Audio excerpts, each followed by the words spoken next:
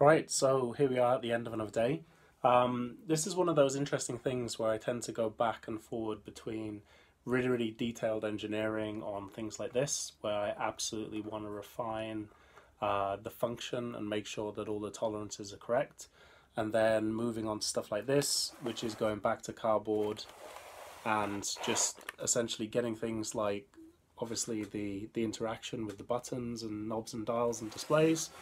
all the way through to not necessarily always the most fun bit, but just making sure all the common sense stuff like can you access all the ports, power, USB, Ethernet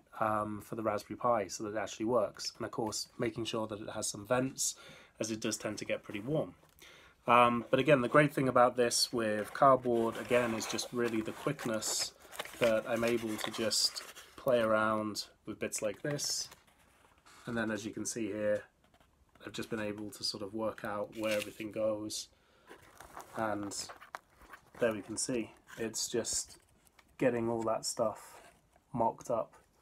from the inside, making sure that I can actually assemble this all in the right sequence, because one of the pitfalls you often find in CAD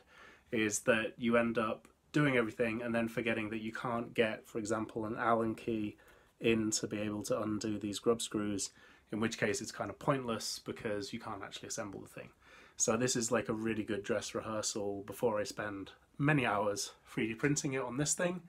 to make sure that it actually works even just in the basics in cardboard. So there we are. That's another day down. Good progress.